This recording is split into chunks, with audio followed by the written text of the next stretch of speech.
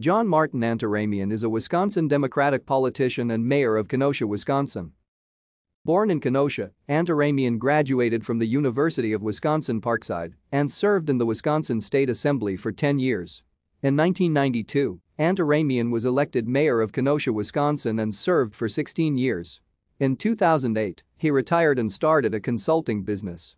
He was a visiting professor at Carthage College before returning to the mayoral office in 2016. Following the unrest which occurred in the aftermath of the shooting of Jacob Blake in August 2020, Antaramian requested the presence of the Wisconsin National Guard in Kenosha. Looting, damage and destruction of vehicles, businesses and public facilities such as the local county register of deeds, the local dinosaur museum, the local post office, Reuther High School, Harborside Academy Charter School and the local public library were reported in Kenosha during the unrest.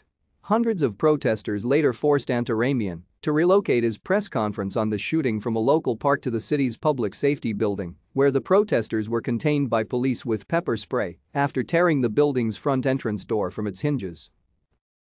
Thank you for watching.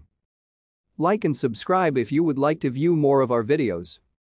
Have a nice day.